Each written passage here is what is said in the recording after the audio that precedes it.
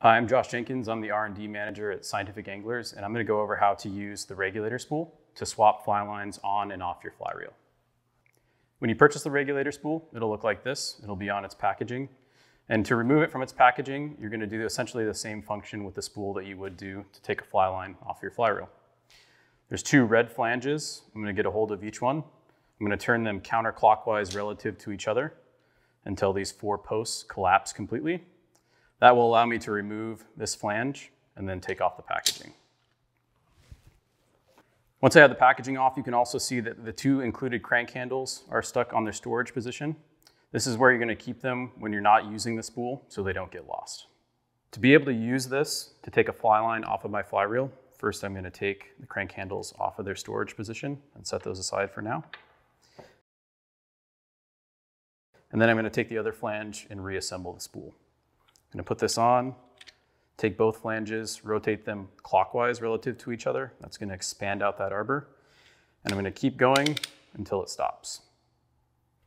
The next thing I'm going to need is a couple twist ties. I've got some here. Around the outside rim of the regulator spool, you'll see there are 4 slots, and those two are accept the twist ties. They basically hold them while you're cranking the line on. You really only need 2 for most applications, so I'm going to use 2 here. I'm going to take this twist tie and pre-bend it into a U shape, and then I'm going to set that U shape down inside the spool. And then the free end of the twist ties, I'm going to bend over the rim so it's retained. So I'm going to take that free end on this side, and bend it over. So I've got a U-shape twist tie in the center with the ends constrained. I'm just going to do the same thing on the other side. U-shape down into the spool, bend over the edges. And now I've got the regulator spool with 2 twist ties ready to go. On the side of the regulator spool with the SA logo, I've got a small hole near the rim, and this is going to be used to hold the fly line. So first I'm going to take the end of the fly line and have my friend here hold the rod. I'm going to take the end, go through the spool and out that hole. So I have the end sticking out here.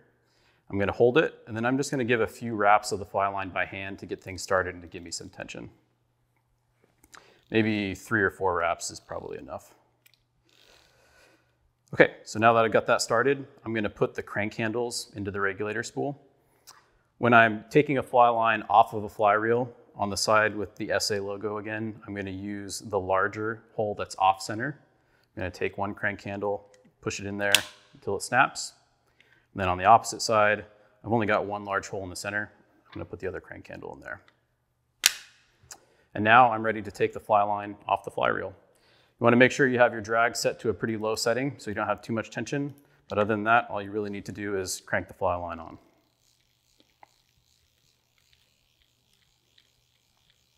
Okay, so I've completely got the fly line off of my fly reel with the regulator spool. Now to form the coil, all I need to do is use the twist ties to completely constrain everything. So I'm going to take the ends of the twist ties, lift them up, and twist them together. Do the same on the other side. Take the end, lift it up, twist them together.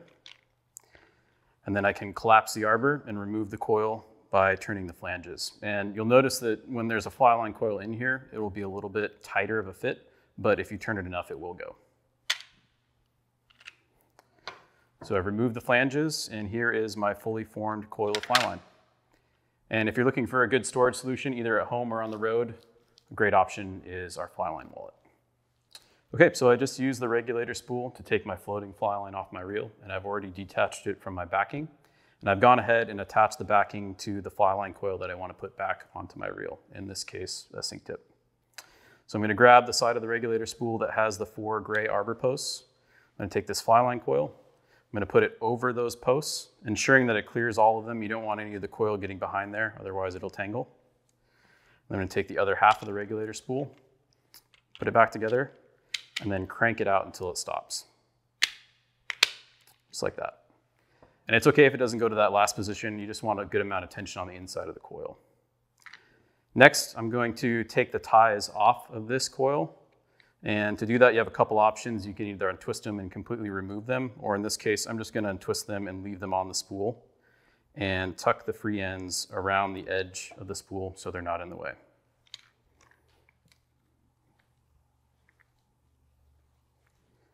And then the final step is we need to move this crank handle to the center position. So when we were moving the fly line, we had the crank handle in this off-center hole here on the side with the SA logo. I'm gonna take that one out and put it in the center hole along with the other one on the other side. So I've got both handles in the center hole, and now I'm ready to take this fly line off the regulator spool and put it back onto my fly reel. So you have a couple options there. You can have a friend hold it for you. You can also pinch this between your knees, and the amount of pressure you push inward on these crank handles is going to determine how easy it is to take the fly line off. So I can adjust the tension on the fly line by doing that. So I'm going to have Joe hold the regulator spool for me, and I'm going to put this onto my fly reel.